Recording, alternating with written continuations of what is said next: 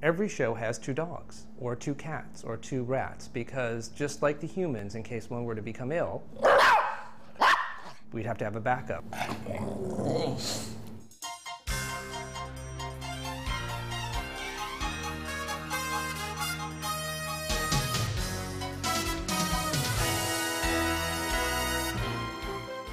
Hi, I'm Bill Berloni, theatrical animal trainer.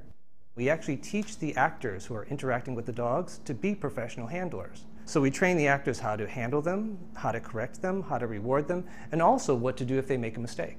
Just like any other part of the theatrical magic that we make, we want things to happen that the audience may not be aware of how it's done. And so we create hand signals or phrases that mean something to the animals, but the audience doesn't recognize they're being cued. In Legally Blonde, Bruiser comes out and has a conversation with one of the actresses. That's how the show opens. And so, how we cue him is part of the fun, what you have to come and see to figure out.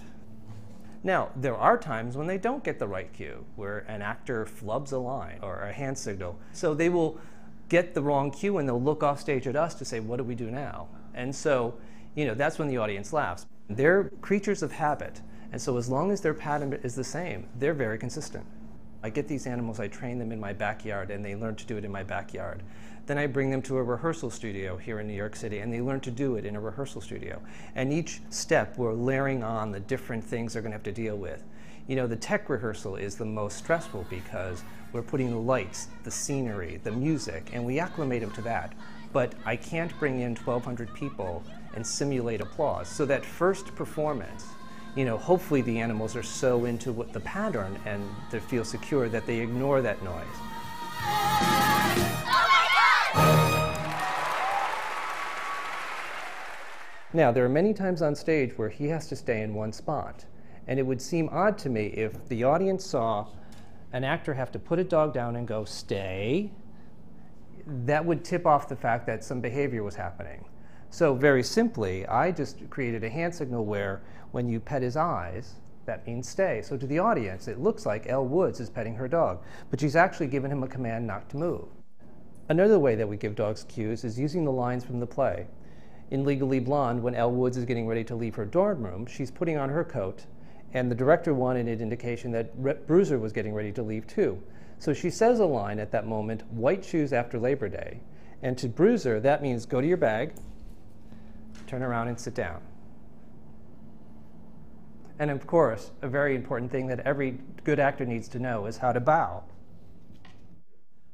There are certain things that you can expect an animal to do. Can I train a dog to do a flip? Yes. Can it do it 8 times a week in a Broadway show?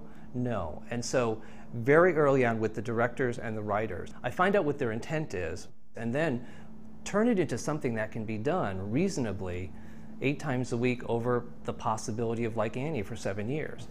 Right after I graduated high school, I went to work at the Goodspeed Opera House as a technical apprentice. My second season there, we were doing a season which included 2 revivals and a new musical, and the new musical needed a dog.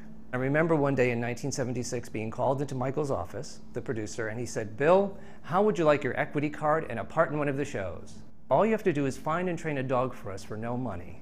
So I went on a casting search in the local shelters where I found a dog who fit the description of the dog we needed in the play. And that dog was the original Sandy, and that musical was the original production of Annie.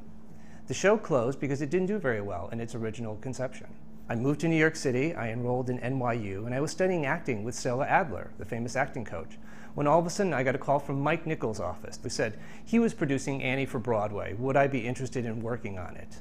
Well, we opened in Washington, D.C., and 6 months later, when Annie opened in 1977 on Broadway, I became a world-famous animal trainer. Over my 32-year career, I've adopted hundreds of dogs and cats and have become a strong proponent for animal rights. But why shelter dogs? The simple answer is why not?